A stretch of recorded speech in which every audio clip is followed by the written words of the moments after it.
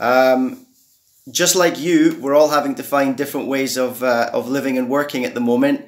And this is the first time I've ever done a virtual assembly. So you'll need to excuse me if I make lots of mistakes. Hopefully over the next couple of weeks, I'll be able to fine tune things and it'll work a little bit better. So stick with me if I make some mistakes. And if you see me looking down the way, it's because I have got my notes in front of me. So I'll keep looking at my notes all the way through. It'd be great. I can see lots of you are putting messages on already. And I'm a typical man, so I can't multitask. I can't read your comments and do the assembly. So I'll read them later on. But please do add your comments below. It's great to see so many of you getting involved. And it's also good to see who's online with us as well. So throughout the assembly, please, please, please add in lots of notes and comments so everybody else can join in and see you. Just like our assemblies in school, I have got something I want to share with you all this morning and a couple of announcements at the very, very end. And I've also got a little sneaky challenge for all the boys and girls out there too. I'm going to be asking you to do something later on today. So stick with me for the next 20 minutes or so, and that challenge is coming at the end. So here's my special message. I've got some letters that I want to share with you. I'm hoping that you can see these. That's one letter. It should be the letter C if I've got it the right way around. Another letter is the letter A. I think I've got this one back to front, so you're going to have to work with me on this one. But if I turn it the other way, you ain't going to see it. But it's an L. And my last letter is the letter M. If you can work out what word that spells, just type it below. So we have the letter C, we had the letter A, we had the letter L, although it's back to front, and we had the letter M. Just write that word in the notes and let me see if anybody can work out what word that is I'm talking about this morning. Come on. Hi, Richard Scott. Yay! I think that's Miss Natalia was the first in.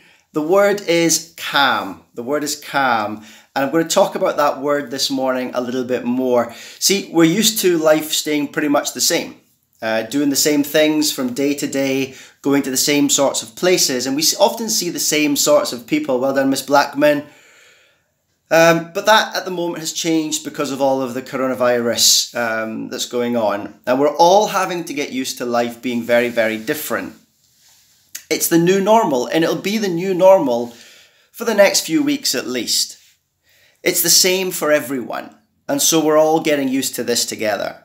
And doing this, getting used to this new way of living in a calm way will help everyone to get used to it more quickly. It'll also help everyone to feel less worried. And so each of those letters stands for something. So let's start with the letter C. Routines. C stands for creating new routines. Routines, you see, help us to feel safe. Usually we don't even notice them and we often take those routines for granted. But we really miss the routines when they're gone. Making new routines will be very important over the coming days and weeks. They become the new normal. And they will become the new normal very quickly. What are the new routines that you are starting to notice? We've been away for school for 2 weeks, and I'm sure that over the past 2 weeks, lots of things in your day-to-day routine is changing. So what are those new routines for you in your homes? Some celebrities are helping with exercise, stories, cookery lessons online. All these things happening at different times of the day. I wonder if you can use any of these things to help you create new routines, as well as seeing a familiar face and trying something new. Some teachers I know are already starting to send you work home so that you can do your school lessons at home. I wonder if you could do these at the same time of the day that maybe you used to do them in school. But if you can't, don't worry about that. Try and create a routine for yourself that works in your home. Try and do your lessons at the same time each day, whatever time that might be. Because that routine is important. Some friends and relatives are using FaceTime and other ways to be in touch. so that they can still see their friends, see their family, and hear from them? Can you arrange a time to meet up on a regular basis with your friends, whether it's through Zoom or through Facebook or Messenger or one of those other social media platforms out there? Can you build that into your new routine? Boys and girls, meal times and bedtimes. They're a really important part of everybody's routine, especially at a time like this. It's tempting to say that they don't really matter so much when you haven't got to go to school every day. But actually, they're more important than ever. Making sure that we eat healthily and that we get enough sleep is vital to keeping us healthy and happy. So when you're looking at your new routines and you're thinking about where you're going to put your schoolwork and you're thinking about when you're going to keep in touch with your family and friends, please, please, please don't forget that bedtime and those meal times and trying to keep them regular are so important. Some families are using timers as a fun way to make sure they stick to their new routines and they move to a different activity or even a different room sometimes or into the garden. Have you got something that could help you set the times for your day? I know that some of you probably have something like Alexa. That's a nice way of keeping you on time and sorting out the routine for your day. Or maybe you've got an alarm clock that you can just set yourself to say, I'm going to do half an hour of my work at this time every day, and the alarm clock helps to remind you. Maybe you have a phone or a kitchen buzzer or something else, but have you got something that can help you to organize and structure your day? That routine, creating that new routine is important. Of course, and I'm going to say this as well, make sure you structure in lots and lots of unstructured time as well. This is a time to let your imaginations lead the way. There's an opportunity here for you to do things that you might not normally get a chance to do every day. Maybe pop into the garden and create dens or other worlds or create an adventure in the garden. There's a lot less pressure now to tidy up. So make the most of it. See it as an opportunity. Create yourself that new routine and try to stick to that each day. It does help us if we do set things at set times in the day because it gives us something to look forward to. It also makes sure we do different types of things throughout the course of the day. It helps us to do the things we are less keen on, but we need to do as well. And it keeps us busy, so we have less time to focus on all those other worries that we have at the moment. So I come back to what I said at the beginning. What does your new routine look like? And if you haven't decided yet, maybe you need to sit down with your family and think about how we're going to structure our days. Maybe you could make something to put on the fridge that helps to organise that. So that's my letter C. My letter A, don't worry, they're not all as big as the C. My letter A, calm. Letter A, ask a grown-up. If you've got any questions or worries, it helps to share them with a parent or another grown-up, or maybe you're an older brother or sister. They may not have all the answers, but knowing someone cares and is listening to us is often the most important thing when we have something that's bothering us. If worries are going around and around and around in your head, then sometimes writing them down or drawing them can help. Some children I know have even found it helpful for them to put them in what they call a worry box, like a post box. And they put all their worries into the worry box, and then sometimes they'll give them to the adult to look after. And that helps them to just deal with some of the worries they've got in their head. If worries are taking over, then use a timer to give maybe yourself like a worry 10 minutes or a worry 5 minutes. And then after that, we draw a line under our worries and we start to think about all the happy, positive things. One of the most helpful ways of managing your worries is to sort them into things that you can and you can't do things about. With the coronavirus going around, there's lots that we can't control. But you can wash your hands at the recommended times. You can cough or sneeze into an elbow. You can keep a safe space from other people. You can stay indoors when you're asked to stay indoors. There's lots of things that we can do. So let's focus on what we can do and not worry too much about the things that we can't. They'll take care of themselves. But if you do have worries, please, please, please share them with the adults in your family or the older members in your family. And boys and girls particularly, please remember your teachers, myself, Miss Fraulein, Miss Natalia, we are all here to help you. And you've got our email addresses and you know how to contact us. So that's my letter A. My next one is the back to front L, and this stands for lovely activities. The best way for you to keep those worries in place at the moment is to fill your time with things that you love to do. Now is the time to search through your cupboards and find those games, those books and activities that you'd forgotten you even had. Or maybe the ones you never got round to actually doing. Make a list of the new things you want to try. There's lots of brilliant art and craft and music and sporty ideas online. It's a real chance to let your imagination take over and involve the whole family. Maybe use the alphabet. Take the alphabet. And for every letter of the alphabet, think of one thing that you could do.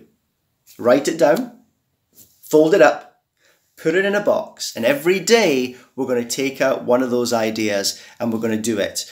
Hopefully with your family or your family members, or maybe on your own. But it's a nice way of filling your time with lots of lovely things to do. So every letter of the alphabet, one activity, one idea, one thing that you could do. Put it in a box, give the box a shake, and every day you take out one thing. Maybe it's a good time to watch that favourite film or read a favourite book that you've never got round to reading. Being kind to yourself by doing things you love and treating others kindly is more important than ever. Doing kind things for people in your family will not only make them feel good, but trust me, it will make you feel good. So help with the dishes, help with the housework, help with the cooking. Ask your mums and dads and family members what you can help with, and it will help to fill your time and it'll make you feel really good. What's Mr. Samuel doing with his? Well, somebody gave me this book not so long ago and said, Mr. Samuel, it's a really good read. But boys and girls, you probably will remember that I said to you in one of our assemblies in school that reading probably isn't my favourite thing to do.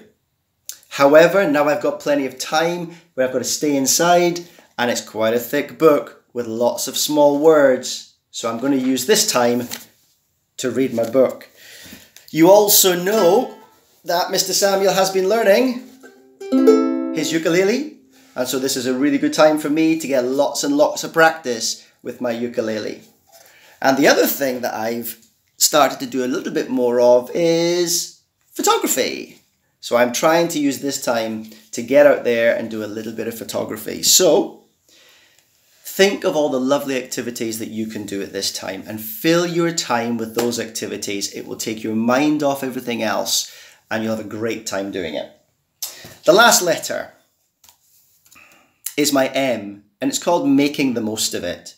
See, everyone is missing out on lots of things because of the coronavirus. Lots of us are feeling sad, or we're feeling angry, we're feeling cross, we're feeling fed up, maybe even a little bit frightened. And just about everything else is all very understandable. Everyone will be feeling like this from time to time. Doing something active like running or jumping or singing or dancing can help with all those strong feelings that you've got going on. We can also try to think about it in another way. Coronavirus has given us all a chance to do the things we don't usually get a chance to do. See, everybody in our beautiful islands is in the same situation. And actually, it's the same for everyone across the entire world. This is an important time in history and it will become a date everyone learns about for generations to come. How are you going to remember how you got through coronavirus in 2020? What will you tell people in the future when they ask you what it was like? Maybe even, yes, maybe even your own children when they grow up. Perhaps you could keep a special diary or a journal or create some sort of vlog of what you do each day that you can look back on in years to come and you can share with your family members when all of this settles down and goes back to normal. Now this brings me to my first challenge. The rainbow is seen as a symbol of hope, unity and care for one another. You all know what a rainbow is, we see them quite often. In some parts of the world, people are drawing their own rainbows and they're placing them in the windows for everybody outside to see. This is a beautiful way of everyone coming together. So, my challenge for you all today, draw yourself a rainbow. It can be as big, it can be as small, it can be as bright and colourful, it can be creative as you like. But take a few minutes today to draw yourself a rainbow. And then I want you to take that rainbow and put it in the front window of your house so that people passing by on the outside can see your rainbow. Just imagine how wonderful it will be if we could cover Cayman Brac and maybe even the Cayman Islands, all of the Cayman Islands, in beautiful rainbows. So that's my challenge for you today, boys and girls. Draw yourself a rainbow. Piece of paper is all you need and some pencils. If you don't have colours, it can be a black and white rainbow. Just shade each of the colours in slightly different. It will still represent a rainbow. Put it in your window of your house. If you can, take a photograph, put it on your mum and dad's Instagram and tag the school so we can all see your rainbows. And then as the police and all the special services that are riding around and driving around the Brac pass you by your houses, they will see all these wonderful rainbows. What a lovely way of us all coming together. So that's my challenge for today. Something like this. There you go. Okay. The other thing that I want to talk about, this morning is that this is our first virtual theme week. And what we're really keen to do is find ways of us all staying together as a school. Particularly different at the moment because we're all in our homes and our houses and we can't come together in our school building, but we are still a school. We may not come together in a school building, but we are still a school and we're still together. And so this week we're doing what we call our first virtual theme week. And every day we're doing something a little bit silly to add a little bit of fun into your day and to keep us all nice and close together. So today, for example, was our first day and everybody was supposed to take photographs of themselves wearing their comfy sweats or their PJs and upload it to mum or dad's Instagram and share it with the school so we can all see one another looking silly in our pajamas. And if you've been on the school Instagram this morning, you will have seen Mr. Samuel in his pajamas this morning. So it's not too late. It's only 8:30 with you. If you're still in your pajamas, take that photograph, upload it to mum and dad's Instagram and tag the school at West End Primary School. Tomorrow, we've got our inside out day, and that means you have to wear your clothes inside out or back to front. It doesn't have to be all of them, but you have to put something on that's inside out or back to front. Take a picture, put it on mum and dad's Instagram, tag the school. Wednesday, it's wacky wear day. You can mix and match your clothes. Wear the silliest, craziest, wackiest outfit you've got. Picture, Instagram, tag the school. Thursday, sorry parents, but we're getting you involved in Thursday. On Thursday, children, you have to wear your parents' clothes. Parents, try and wear your child's or an item of your child's clothes. Take photographs on your Instagram and tag the school. And on Friday, a typical Friday for us, you wear your Hornets and your Chargers outfit, you take a picture and you put it on the Instagram. So that's our first virtual theme week. We hope everybody gets involved. I know Miss Natalia is going to send out a reminder in the mornings of what day it is and what you need to do. But I do hope everybody gets involved and let's keep West End Primary School community together despite the fact that we're not in the school building every day together. So the first challenge for you was the rainbow into the windows of your homes. And the second challenge is to join in with the virtual theme week. As with all our assemblies, boys and girls, mums, dads, and everyone else that's joined us this morning, we're going to finish with prayer. So I have a very short little prayer that I'd like to read. Please, wherever you are, take a few moments to bow your head, close your eyes, and just take a few moments to think about everything that people are going through at the moment. Please join with me. Lord Jesus, you are a shield around me, strong in love, heavy with power, shaped with hope and gilded with truth. I will fear no evil, for you watch over me. You defend me and deliver me.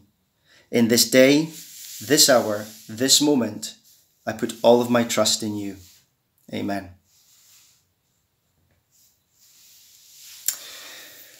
So, I hope you all enjoyed this morning's virtual assembly, and please remember just those key messages. Stay calm, create new routines, ask a grown-up if you have any worries, create some lovely activities for yourselves, and make the most of this time.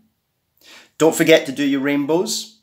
Please try to complete all of the work that your teachers are sending home for you, and please remember, if you have any questions about your work or anything else that's bothering you, your teachers are there for you. Miss Fraulein, Miss Natalia, and I are there for you, so please, please, please get in touch. Mums and dads, family members, that of course goes to you as well. If there's anything that we can help with, please get in touch with us, and we'll do all that we can to assist. I look forward to seeing the work that everyone is doing this week. I keep your teachers keep me informed. We have regular meetings ourselves on Zoom. We share what's going on and how things are happening. So I look forward to seeing lots more of the work that you're producing, boys and girls. And I hope this is the first of our virtual assemblies. We'll be doing another one next Monday. So I do hope that you can join me again next Monday morning at 8:30 when I will have something else to share. In the meantime, please have a wonderful day. Stay safe, everybody. It's been great chatting to you and reading some of your messages. So thanks for getting involved. And I will speak to you all at some point throughout the course of the week. Have a great week. Take care. And I guess I have to press stop now. Bye, everyone.